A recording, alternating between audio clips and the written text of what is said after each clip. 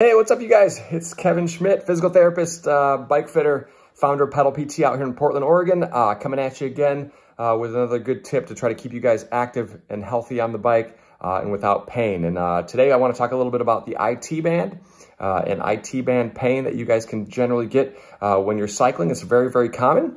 The pain you'll typically experience with this is going to be kind of on the outside of the leg or outside of the knee. The IT band is kind of a unique structure. It's basically designed to not really stretch at all. It's basically a long piece of connective tissue that runs kind of from our knee all the way up to our hip. The times when this tends to get irritated when we are cycling has to do typically with two things. One, if your saddle is too high.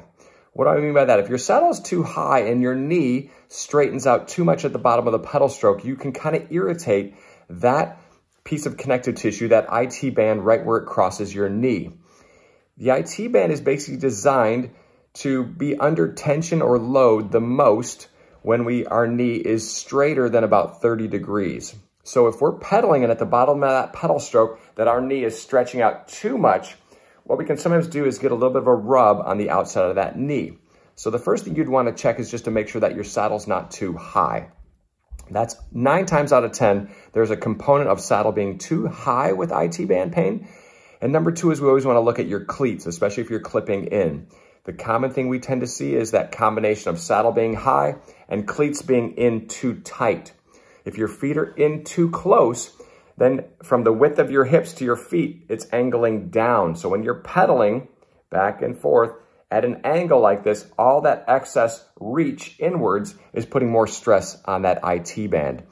Simple remedies then would be to A, lower your saddle slightly. I would start small, 5 millimeters up to a centimeter, retest.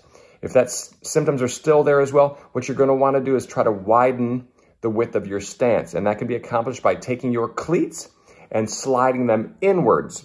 Everything when we deal with cleat fitting is kind of opposite world. So in order to move our feet out, we need to move our cleats inward. So give those 2 tips a try.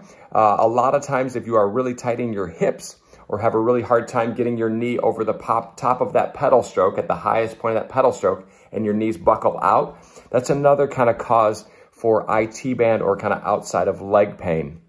In certain cases, you sometimes also, in an effort to get the feet wider, sometimes they make what's called pedal extenders, which allow you to put a little washer that's generally about a centimeter large, and basically that will bring, and that hooks into your pedal, into the crank arm, which widens out your width of stance. So those are the 3 general things that we're going to look at when we tend to see people with IT band pain. If you do have questions, of course, report down below. If you guys are enjoying these videos, please hit subscribe and like, and I'll keep these guys coming for you. If you do have questions, reach out to me. Otherwise, I'll see you next time, guys. Cheers.